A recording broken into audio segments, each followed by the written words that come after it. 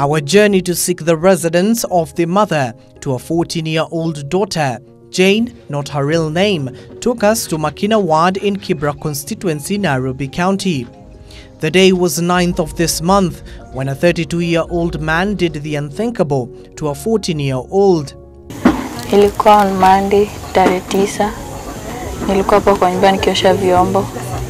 Then alikuja hivi akaenda kama anaenda kukojoa kwa bafu. Kulikuwa na jirani mmoja hapa alikuwa anatoka. Akati huyo jirani ametoka, afa akaingia kwa nyumba. Tunachanga kitu kwa mlango. Mlango ulikuwa loka. Kaingia akafunga mlango na kuloka, akachukua kile kwa mfuko. Sasa venye aliweka akaanza kuniambia nitoe nguo. Na mimi nikaanza kupiga nduru. Hiyo time majirani hawakuwa. The act left the former Kibera primary student with not only physical but also emotional and psychological scars that she now says have affected her life. Hakupiga nduru akaniambia nyamaza ama ataniua. Nikaamua kunyamaza. Then mwenye akaanza kunitoa manguo na akanitumikia.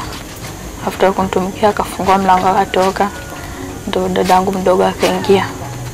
Akaniuliza aliniuliza mbona unalia, sikutaka kumwambia. Ndo mama akaingia nikaanza kumuelezea. Immediately after the horrific incident, her mother reported to the police, but most importantly, rushed the victim to the hospital. Venye nilipata mtoto wangu amerepiwa, nilichukua ile hatua ya kumpeleka hosi kwanza kumshughulikia afya yake. So nikakimbia Olympic. Kufika Olympic nilipewa msichana mwenye anaitwa Ann. Tukaenda naye mpaka Nairobi Women Hospital.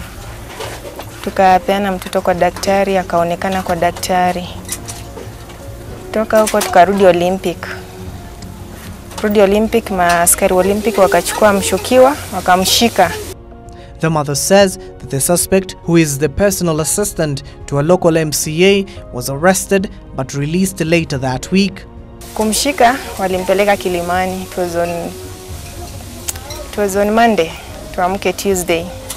So that Tuesday nikaambiwa niende mapema, niende Kilimani. Kwenda Kilimani nikapata mshukiwa ako huko.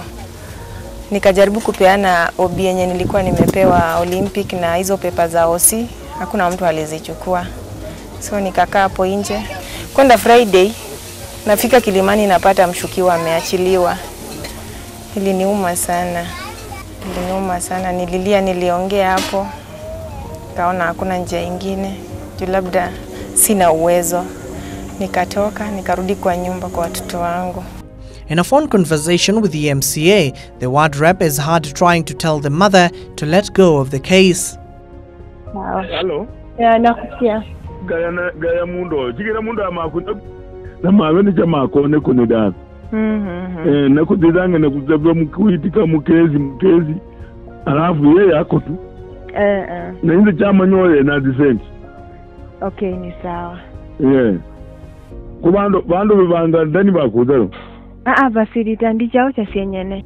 Our efforts to reach the MCA both on and offline bore no fruits.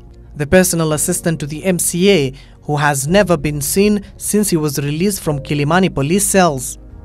The mother of 2 girls and 1 boy is anxiously waiting for her daughter's result, which the doctors said will be released after 30 days. The girl scored 234 marks in the recently concluded Kenya Certificate of Primary Education, and she says she won't let the incident hamper her aspiration in life. Ningependa kwenda Bunyore Girls. In future ningependa kuwa pilot. A survey conducted by the Center for Adolescent Health and Development and UNICEF revealed that 20% of the country's youth aged between 10 to 24 have been sexually abused. Various studies have reported the estimated prevalence of defilement and sexual abuse to range between 7 to 36% among females and 5 to 10% among males. According to UNICEF, between 1 to 2 billion children were exposed to violence worldwide during the year 2013 to 2014, and this violence took the form of physical, emotional, or sexual violence. In Kenya, the reported prevalence of defilement among young female children was exponentially high at 55%. The victim and the mother are now appealing to the Department of Criminal Investigations and the Inspector General of Police to intervene and ensure she gets justice. Even as investigations are ongoing, it remains to be seen if Priska and her daughter will get the justice they need.